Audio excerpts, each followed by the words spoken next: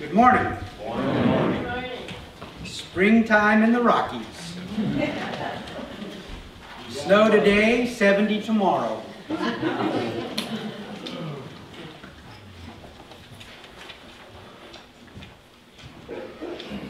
How many of you were here last Sunday? Okay, those of you that weren't here last Sunday need to get on YouTube and watch the video.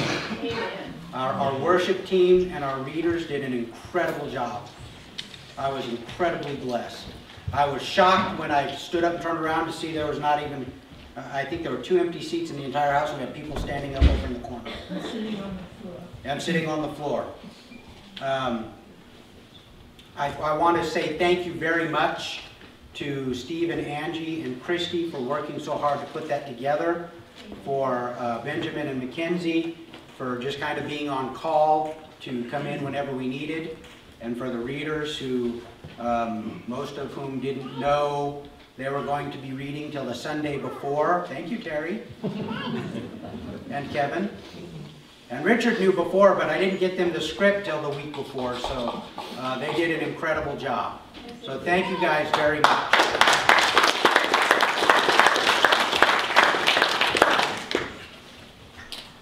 Now, I had originally intended that our intern was going to be sharing a message with us today.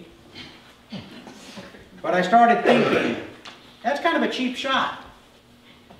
Because the Sunday after Easter, the crowds diminish significantly. Not in girth, just in population. Okay? And I thought, that's not really fair to Josh to not have a full house for him so that he can sweat it like I do. So Josh is actually going to be sharing a message with us next week, unless he has a dentist appointment in Ireland or something. He has warned me that might be the case. So today, we've wrapped up our series on the fruit of the Spirit. I've got another series that will be starting here pretty soon. I don't know which one it's going to be. I've got 3 that God has kind of laid on my heart. But today doesn't have anything to do with any of the 3. Well, kind of. With all 3. But not really. I did something with this week's message that I normally don't do. I wrote it out. Almost word for word. As a matter of fact, the gist of the message is exactly word for word. And so I'm probably going to be reading a lot instead of just expounding as I normally do. So let's open with a word of prayer. Father, we thank you that you are sovereign. That God, your hand moves and none can stay it. When you have declared your will and your purpose, none can turn it back. Father, we thank you that you have said you will never leave us and never forsake us. That, Father, even on the battleground, you're there with us. You're the one that has carried us. Father, even in what we see as defeats, you are there, teaching us, leading us. I ask, Father, your blessing on your word today. Father, that it would come forth with truth and clarity. That, Father, it would not fall idly to the ground. I ask, Father, if there would be anything of me in this, that, Father, it would be spoken. Let me speak only what you would have me say, Father, in Jesus' name. Amen. Amen. You guys can pray for me, because one of the pills that I take, one of the side effects is dry mouth. And I usually get it twice a week. Once on Wednesday and once on Sunday. Go ahead and laugh. When you got to preach a message and your tongue is stuck to your mouth, it's tough. Okay, everybody needs a piece of paper. If you have a bulletin, you can write on the back of the bulletin. If you don't have a piece of paper, wave at me. I'll grab some paper off of the credenza. So if you need a piece of paper, put your hand up. Matthew does. Josh, could you get Matthew a bulletin off of the back there? Anyone else? Here. Mike needs one, so if you guys could hand bulletins out to those that need one. Ted needs one. Okay, I guess you got it. Pat?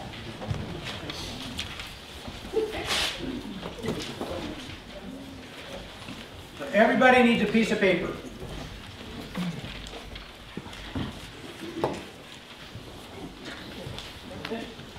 We're going to take a minute. I would like for you to write on the paper the things that are most important to you in this life. Do not put God.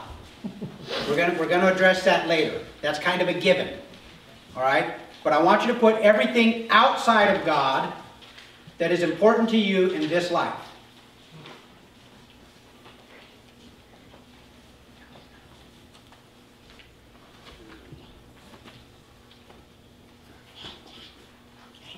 Be honest.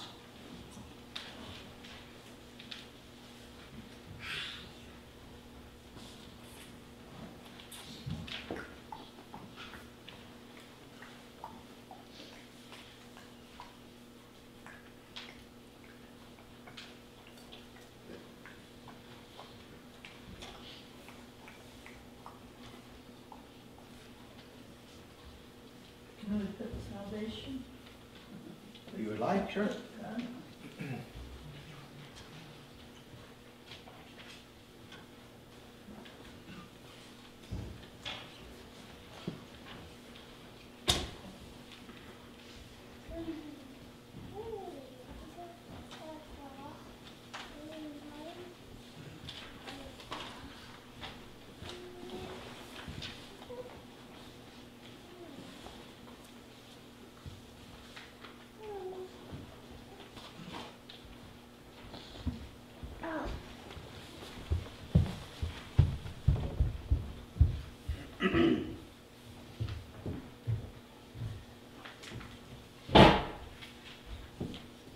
When you've got that written out, being honest, one of the things I had to put on mine was food.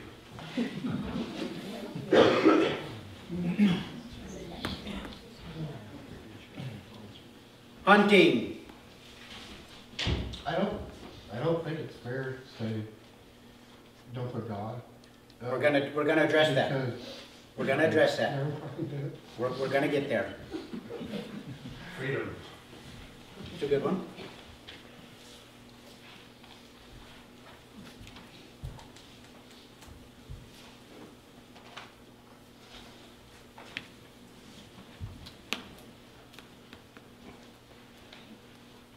Okay, I still see some of you writing, so we'll give you just a little bit more.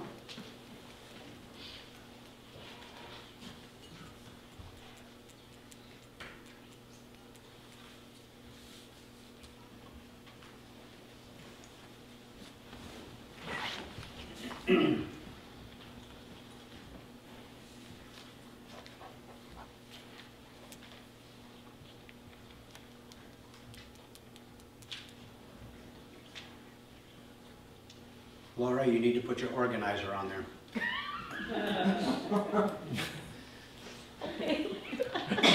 I had to put my iPad on mine, so. He's got the most incredible organizer I've ever seen. It comes with sticky notes of all different shapes and sizes. It's incredible.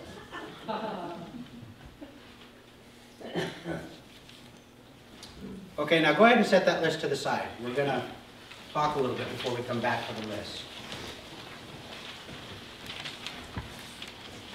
The very first message that I gave at Jesus Community Church was titled Passions, Pursuit, and Priorities. And we're going to kind of come back to that message. Because I've been looking around, I've been watching the news, I've been reading the news, I've been talking with you guys that get other sources of news, and there's some things that I want to address. First, the nature of our culture has changed dramatically from that message to this. We have seen the promotion of a twisted version of marriage, where its very definition is being rewritten to accommodate a blatantly sinful lifestyle. Our society has not left it to us to have our beliefs held in respect, but has required that our beliefs be changed to conform to the new moral standard that society itself has written. Our leadership at the highest levels holds biblical Christianity to be lacking in love and holding to an outdated standard. The irony of this does not escape me. For generations, even centuries, and now even millennia, the world has always held that in order to be civilized, a society must allow those behaviors that in the early stages of their cultural development were forbidden. Civilization, it seems, grows more civilized as it frees people to engage in behavior that not only opposes biblical morality, but is blatantly offensive to God, the very God that gives them life. While those who stand for godly behavior are marginalized as unloving, callous, and narrow-minded bigots. Even the church itself is fractured, with many dissenting voices and pointing fingers. Many in the church are baffled as to why there's an issue at all. Isn't God a God of love? Doesn't He love all people? Standing openly and oftentimes violently opposed to this are those who say, yes, but God is also just. And somewhere in between, we realize that God is not only the God of perfect love, He is also the God of perfect justice and absolutely holy. How did we come to this place where the freedom to voice our opinion and belief is now curtailed as a hate crime, when we, above all people, should demonstrate love? Not this garbage that Dr. Spock would have us preach, where any behavior is accepted because we love you. This garbage that allows the innocent to play with their sin, unknowing of the cost. But the love that dares to speak of the holiness of God, that loves us and gave His very life that we might too be holy. This kind of love dares to say, no, I will not stand idly by while you rush headlong into the very gates of hell.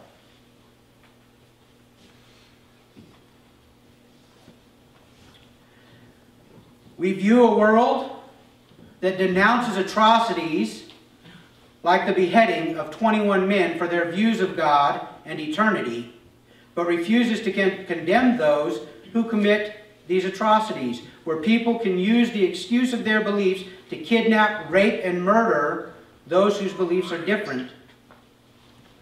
The world looks on in horror but does little to stop.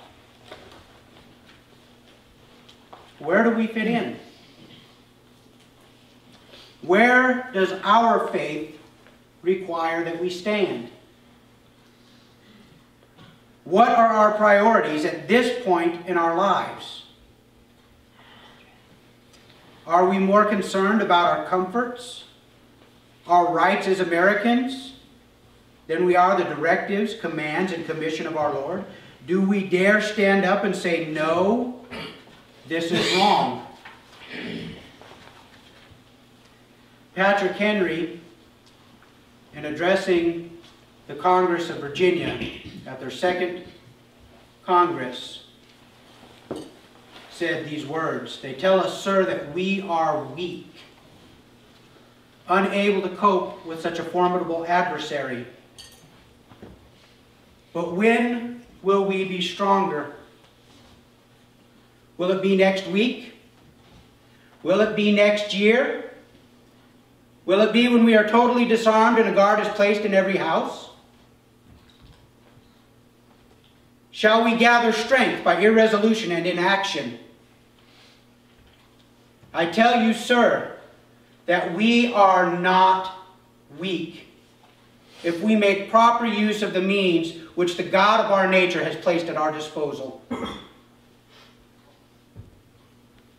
Now, Patrick Henry was addressing separation from the mother state of England and establishing a new country. But see, as Christians, this should be our cry. The world looks at us as weak, ineffective, inefficient, outdated, outmoded. A people that can't even agree on a single thing amongst themselves, much less with people that aren't a part of them.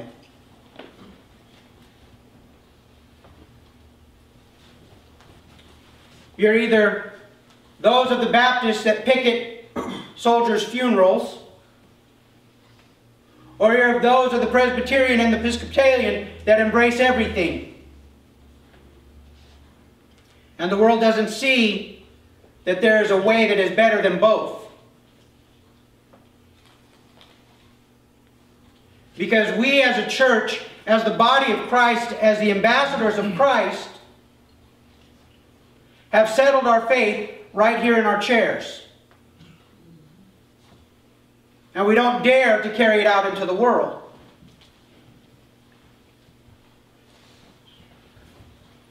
It makes me question my faith, my belief. If I really emphatically believe that there is a God who is righteous and holy, and that we as man have sinned and grievously separated ourselves from Him, so that the only alternative for us is eternity in hell and torment.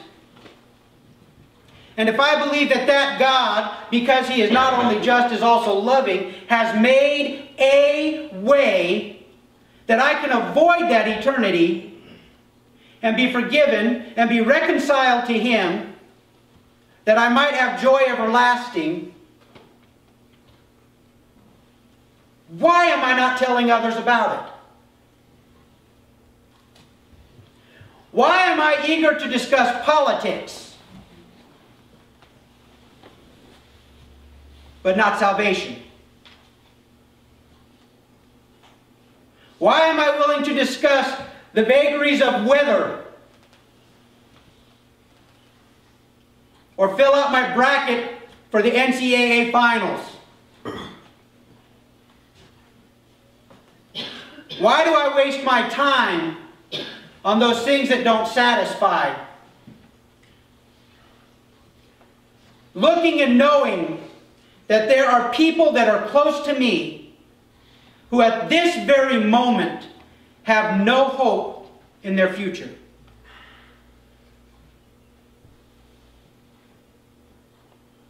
I can sit on a throne of righteous indignation at the decisions that the President and the government of this country have made and say, how dare they?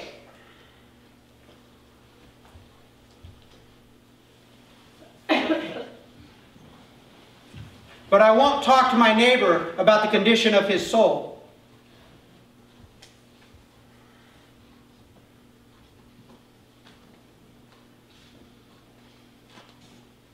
How can I stand at the gas station and talk over the pump about the ridiculousness of the prices going up on gas and how much we've got in the Bakken oil fields and how much better it would be for us as a country and the economics of producing our own gas versus buying it from overseas, and not offer him hope?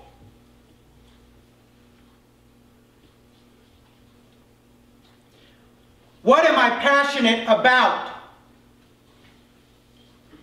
Do I care more about my freedom to have a gun than the condition of your soul? Do I care more about my freedom of speech and the things I'm allowed to say versus the things I'm not than about what I really am and am not saying? Have I set myself in a place where the things that I read every day and the things that I profess to you that I believe, the rest of the world doesn't know? Because I'm only secure in expounding those things in the confines of these walls or in the fellowship of this group. Is this really what God has sent His Son to die for? See, Peter tells us that we are a chosen generation, a royal priesthood, a holy nation, and a peculiar people. Am I more concerned about being an American than I am about being a Christian?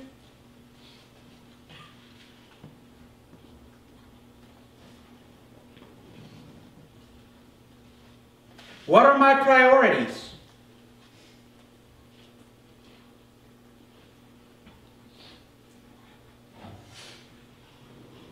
You can determine your priorities, you can determine your passion by what you devote your time to pursuing.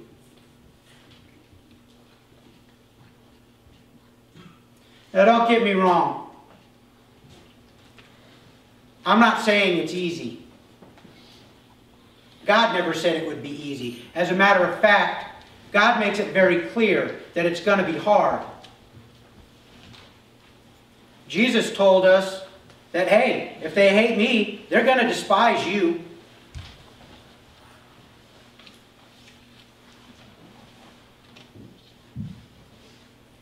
They're going to persecute you. They will say malicious things about you. They will turn you over to be tortured and put to death.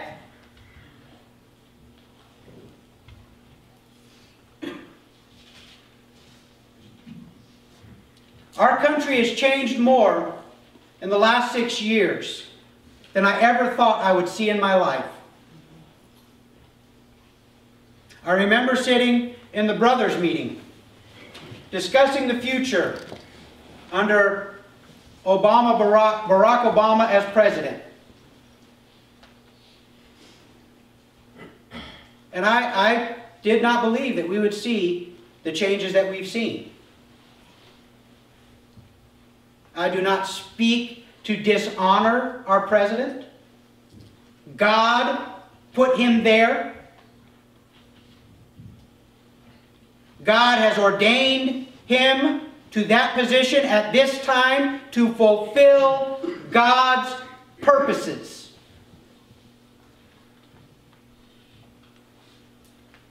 Every leader is appointed of God to fulfill His purposes. And when we waste our time railing about the stupidity of His decisions because they don't agree with ours, who are we really calling into judgment? God. God, you're so foolish to let these things happen. You think God didn't know?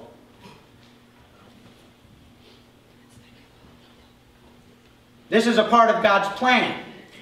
See, the way Scripture reads, the way prophecy foretells, we don't get to float along in life till Christ returns.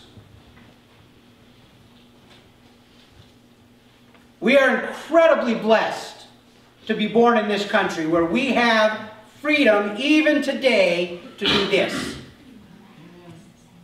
We can gather together.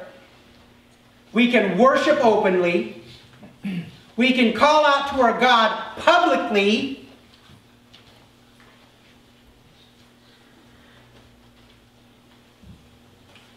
We have freedom, such as the majority of the world doesn't even comprehend. And what has that freedom given us? Pastor, you got to make sure we're done by 12 o'clock because, man, my game is on at noon. You'll forgive me if I slip out a little early. It's given us a generation of fat, lazy, incompetent Christians. Our Christianity is obese. It has gorged itself on the pleasures of serving a gracious God who has placed us in a very profitable society and culture. and has refused to discipline itself to be what He has called us to be.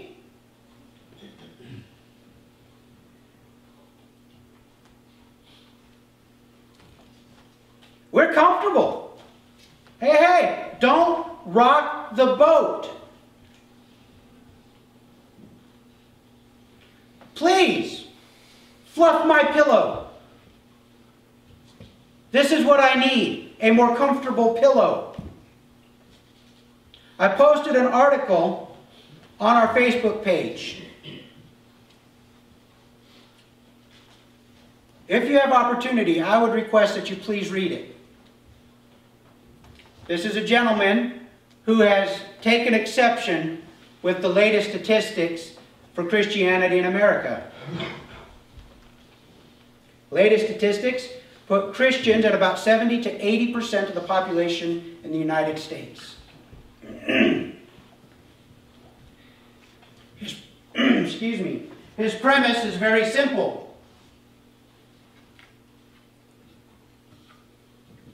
If 80% of this country believes the same thing, why are we in the place we are?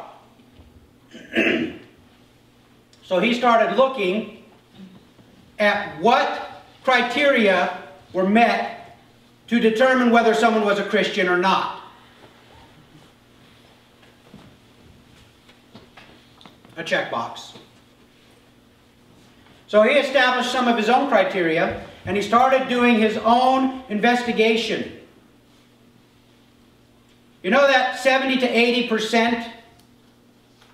When it comes to Bible-believing evangelical Christians in America, do you know how significantly that drops? 7 to 8%.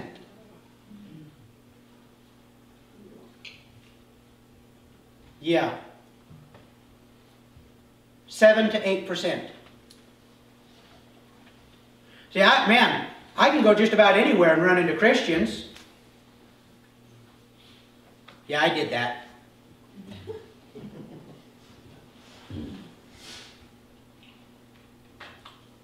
You can call yourself anything. That doesn't change who or what you are. Today I'm a Big Mac. Laugh all you want. I'm a Big Mac. I'm 2 all-beef patties, special sauce, lettuce, cheese, pickles and onions, all on a sesame seed bun.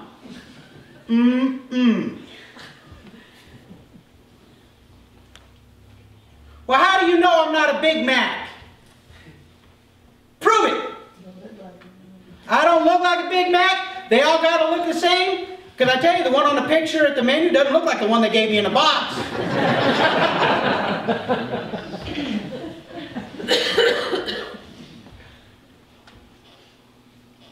How do you know I'm not a Big Mac?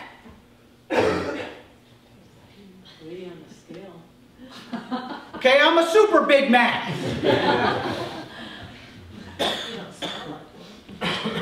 That is, Wait. and you don't taste like one. I don't think, yeah, he would know. I have none of the attributes of a Big Mac. You can determine that I'm not a Big Mac by what I am and what a Big Mac is. And see, the same holds true for Christianity. You walk around proclaiming to be a Christian where it's safe, or maybe where it might even be questionably safe. But when the rubber meets the road, how sure are you about that faith? How firm are you on that foundation? You see, there's a lot of people walking around today professing to be Christians. 80% of America? 80% of America?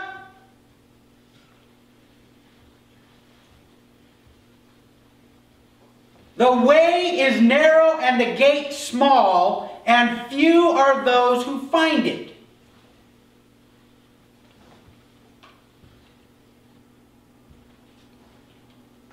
Many will say to me on that day, Lord, Lord, did we not?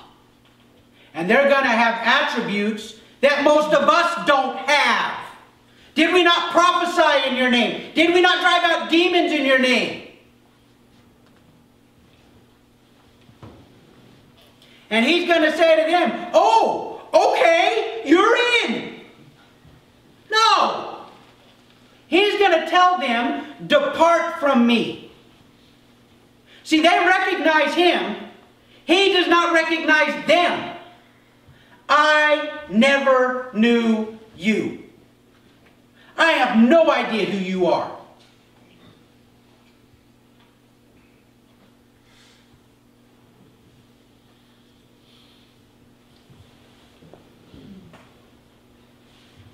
We're so arrogant. We're very, very self-centered. Not only are we egocentric, but we're also egotistical. See, my grandchildren are egocentric, and we raise them that way. Everything revolves around them. They're hungry, we feed them. They're sleepy, we put them to bed. And then they get to a certain point and we go, not like that anymore. Man, when I'm hungry, I know where the kitchen is. When I'm sleepy, I still got stuff I gotta do. Christy does not put me to bed. She goes, did you finish? Oh yeah, I gotta do that. See, that's egocentric. And that's the way we live our lives. Thinking that everything revolves around us. But egotistical is believing that you're good enough to merit that. Well, yeah, everything revolves around me. Why wouldn't it? What's not to like? And as Christians in this country, we've taken everything that God has given us, and we've taken everything that our country gives us, and we mashed them up into this horrible goulash, and we can't tell the two apart.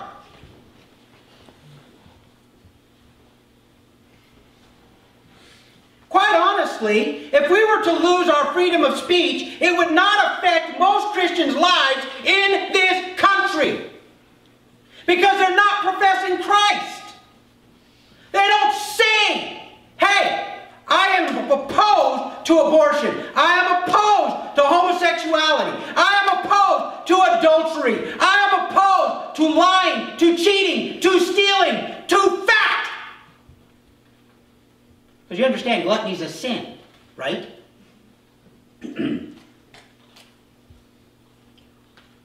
Oh, but gluttony is not so bad. Really, God despises it. God despises it. But that's okay.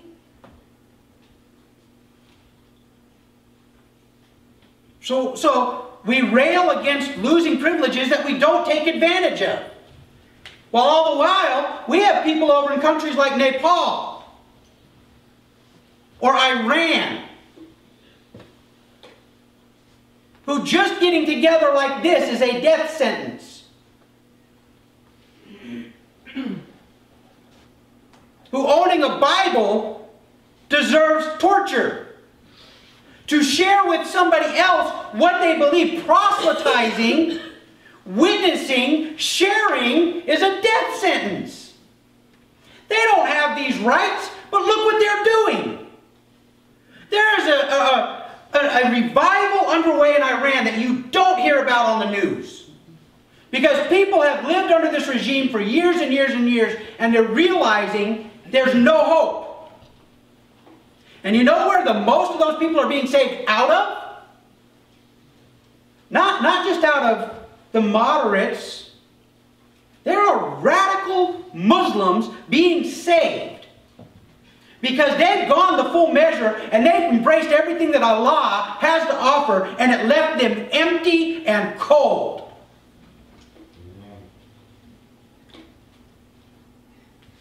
And they're looking for something to give meaning to everything that they're doing.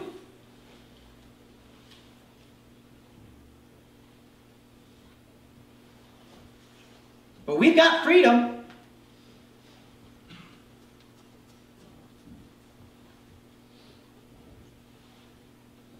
Boy, we have freedom.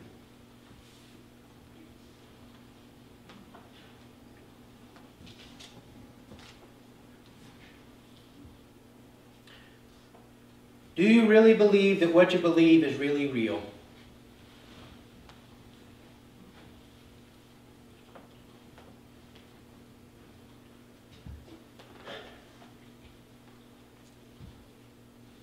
We are a people that is more concerned with our comforts than we are with our commission. We have decorated our tents. We have padded them and made them comfortable. Never really contemplating that all the things we're putting into our tent we're taking away from our reward in heaven. I'm not talking about your house. Okay? I'm not talking about the physical location that you live in. I'm talking about your life.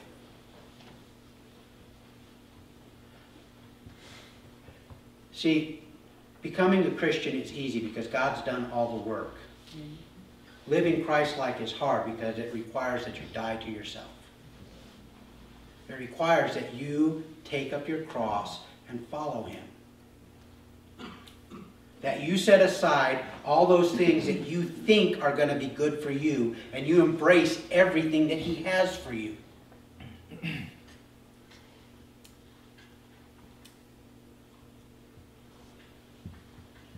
It requires denying yourself.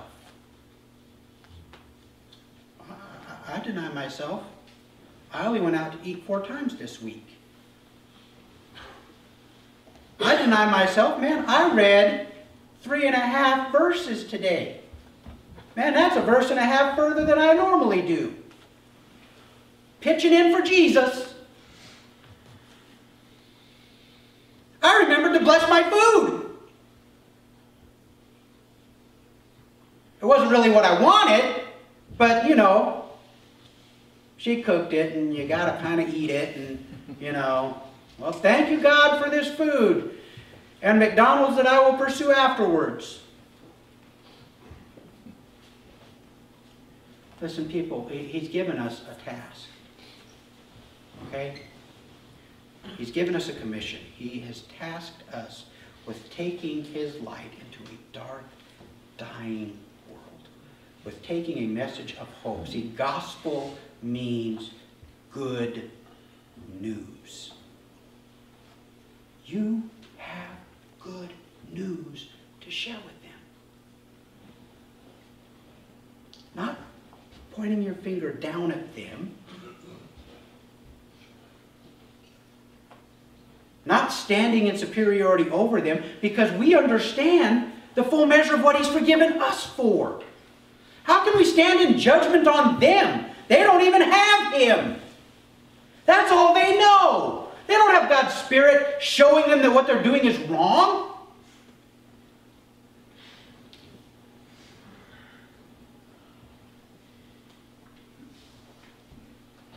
The church makes a stand. We're so bold. All them homosexuals going to hell. Yeah, so are the gossips. So are the liars. So are the ones that cheat and steal. So is anyone that doesn't know Jesus Christ personally and is known by Him personally. Let's pick and choose our sins, shall we?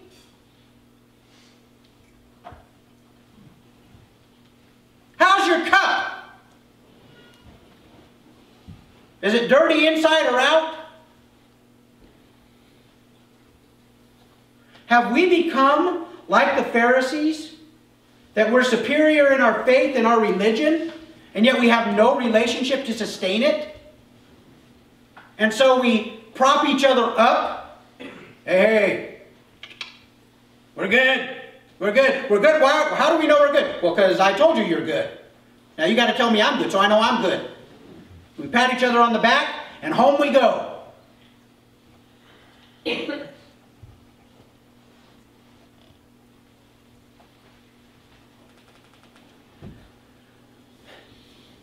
Okay. So now I've beat you up pretty good. Now for the balm of Gilead. I don't have to give you. Only God does. I have a message of hope that I can give you. That this God that you serve loves you. And He wants the absolute very best for you. Better than you can even imagine. And He's willing to make life difficult so you can have those things. He's willing to let you hurt so you can have those things.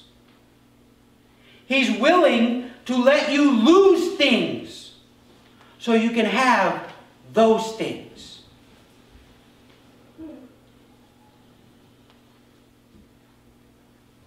He did not say it would be easy, but He said He would be right there with you. He said He will be your refuge, your high tower, your fortress, the rock on which you stand.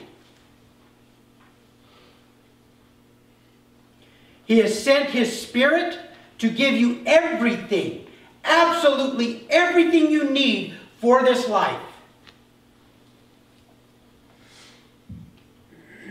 He has given you His Word, His personal Word. From Him, via the mouths of the prophets, to you, to me. Things look bleak, get in the Word. Things rough, get in the Word. Things great, really get in the Word. Really get in the Word. Proverbs chapter 30 tells us two things that I would ask of you, God. To have neither too much nor too little. Don't give me too much that I might grow arrogant and say, look at what I have done, and forsake God. Nor give me too little that I might be tempted to steal and thus bring dishonor on you.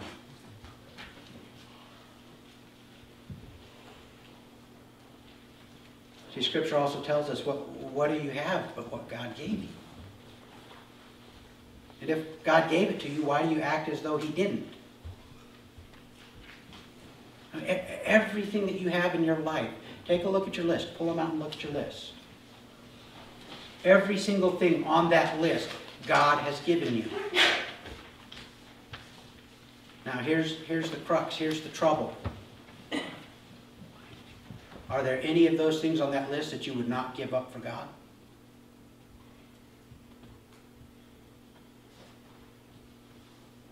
iPad, gone. I can use a pen and paper to write my stuff.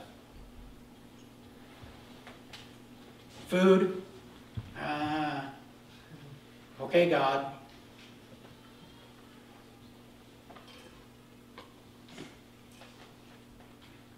Grandchildren, children, wife, siblings, parents.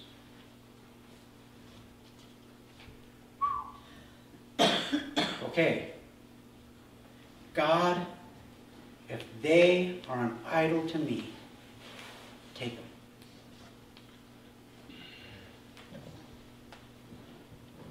Deuteronomy chapter 13 talks about families and how the Israelites were supposed to treat families who would try and sway them away from God. Jesus even goes so far as to say that if you love them more than me, you're not worthy of me. That doesn't mean we don't love them, because see, if you really will put God first, at the apex of everything in your life, you put God at the top, He is going to do a work in you such that you will love them as you never thought possible. Because you're going to love them correctly. You're going to love them in the right order. See, when I love Christy more than I love God, I'm loving her in my own strength. And my own strength is frail. And she does things that upset me. And she does things that irritate me. And in my own strength, if my love for her is based on my own strength, I'm not going to appear very loving to her oftentimes. But if I put God first and I'm pursuing Him wholeheartedly, recklessly abandoned to Him, how do you suppose I treat her? Wow, God sustains me. She does those things that irritates me, and they don't irritate me. She does those things that anger me, and man, when I am pursuing God, and my focus is right, and my heart is right, they don't anger me. I can't explain it.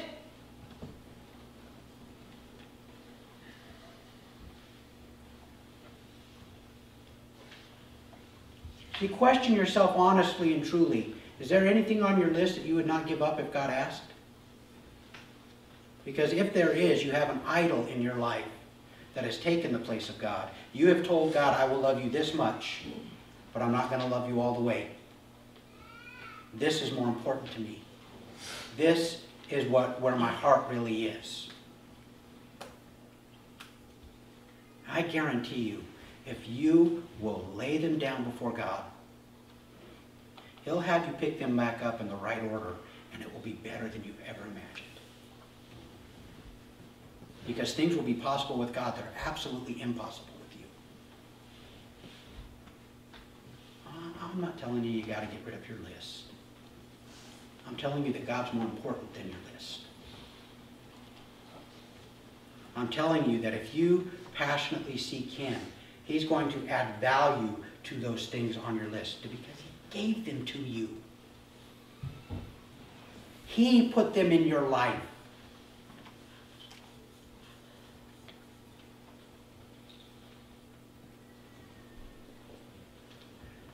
Christy tells me that I encourage with a 2x4. I'm an exhorter, not an encourager. I try. I'm going to try to encourage you today. Because up to now, everything's been exhortation, and I understand that. And I don't want you to feel like I'm looking down on you because, see, God had to take me through this before I could give it to you. So I'm not in any way on a high horse. I'm not in any way arrogant in this because I had my own list that I had to make. And I had my own confrontation with where am I at and am I doing what I'm supposed to be doing? And I lay this before you not so you will feel bad, but so that your life, your walk, your relationship with God can be everything that He desires it to be. That you will set aside anything that would encumber you, anything that would slow you down, anything that would burden you, anything that would cause even the slightest degree of separation with God. Let Him carry those burdens. He's much more suited to it than you are. Embrace what He has for you.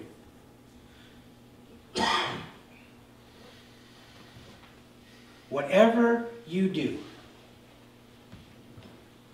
in word or deed, whatever you do it as unto Him. Okay?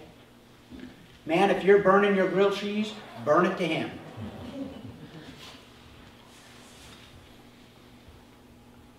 You got that neighbor you need to talk to? Open your mouth. Let God give you the words to speak. He has promised you that He would. Let His Holy Spirit well up inside of you and speak out through you. They don't like what you have to say? Fantastic.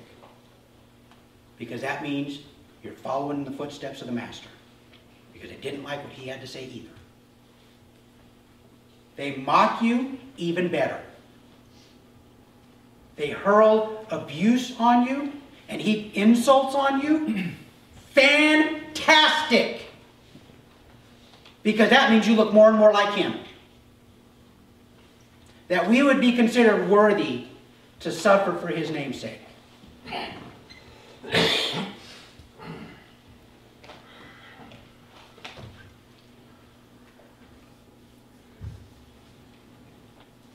Look, I'm not anti-American. I am pro-Christian. Okay? And the nation that I belong to first has Christ at its head, now and always. And if that means that my loyalty to this nation is called into question, then let it be. Then let it be. I still think this is a great country. I still think we have freedoms here that the majority of the world doesn't have. I think even with everything that is going wrong now, should God choose to do so, he could right the course of this nation, make it great again. But honestly, part of me hopes he doesn't. Because that just means we're that much closer to him coming back. And ultimately, above all things, I want that. I want him coming back. I don't care if my candidate gets elected president if it means that it's putting off his coming back for another 4 years. I'd rather the other candidate won and he come back now. Okay?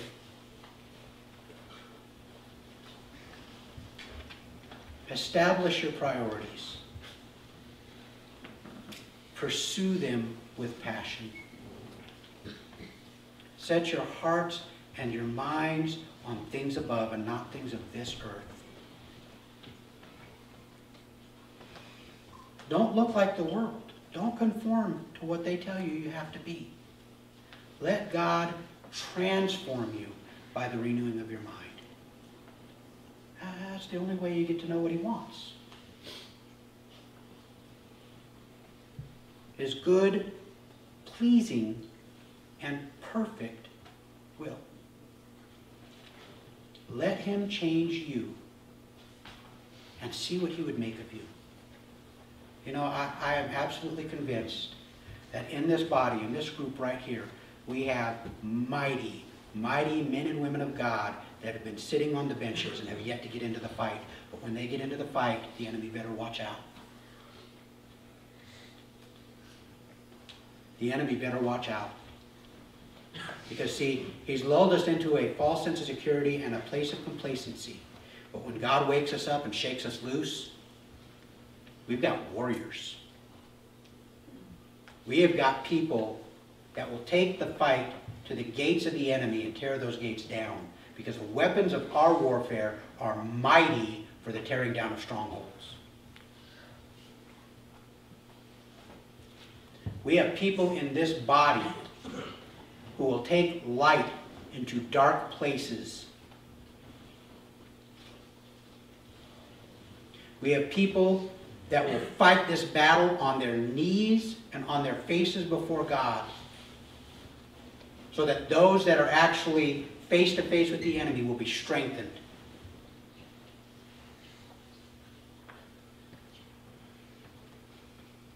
And I believe that we have more people in this church that are going to be going out into the world. I believe that we're going to have more pins on that map. I believe that this church, in order to fulfill the plans and the purposes that God has for it, has got to send people out.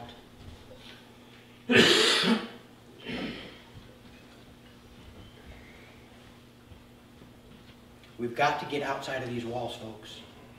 We've got to take this message, this hope, this love, this passion outside of these walls to a dark world. Some of you, it may be in your home. You've got to let your light shine. Some of you, it may be in your workplace. Let your light shine. Some of you, it may be something that you're not even aware of yet, that God has placed in your heart a call, a need, a drive to fulfill his purposes, and you will go and shine your light. That the gospel would reach the uttermost parts of the world.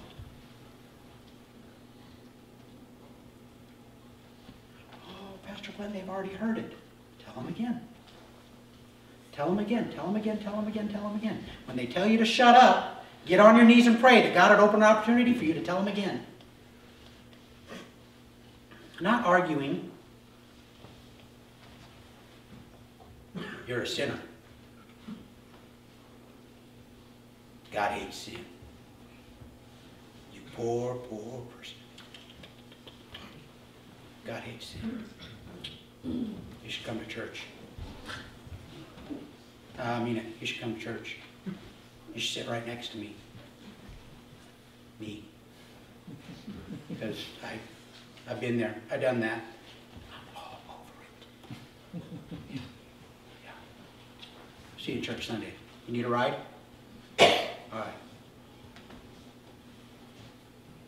No. Jesus spoke the truth in love.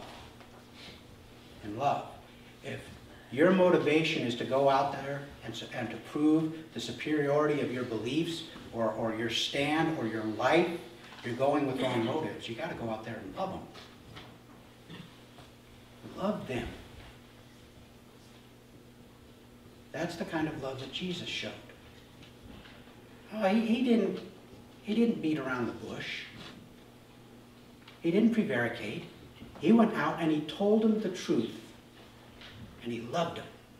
And sometimes that truth was hard. Man, you look at the woes that he laid on the Pharisees. Wow. Boy, he must have had a hate for them. No, he had a deep, abiding, sincere, heart-wrenching love for them. And he knew they were not receiving it. And he had to speak harshly to them. Why? So they might turn. Motivated, driven by his love. That's where we need to be.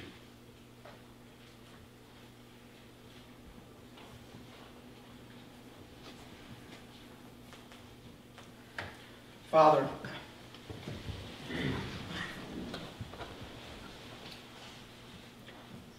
forgive us.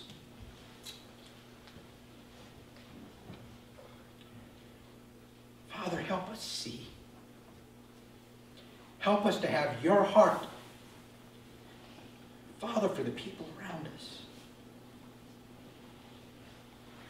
Help us to see them as you see them. God, to love them as you love them. To love them enough to tell them that they're walking.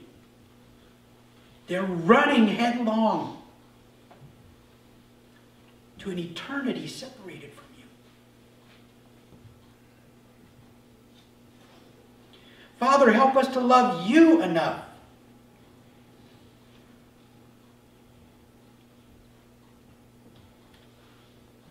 to do what you've asked us to do.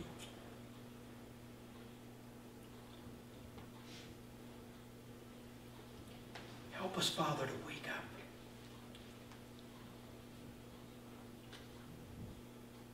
To strengthen that which remains.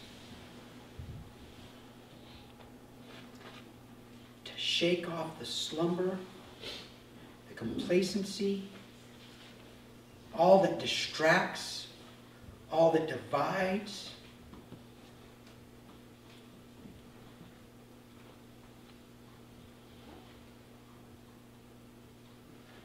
Help us, Father, to be a people that would honor you.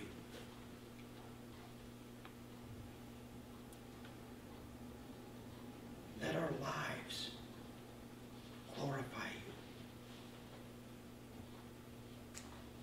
Give us boldness, Father, as we've never had before, to be obedient and open our mouths and let you speak through us. Father, help us to be tools fit for your hand.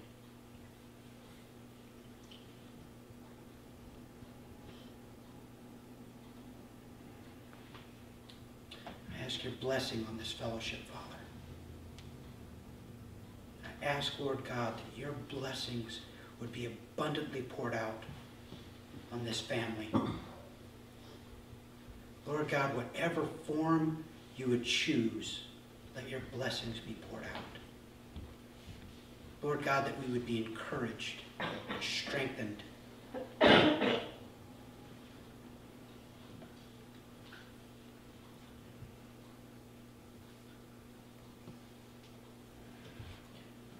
Bless you, Father. In Jesus' name.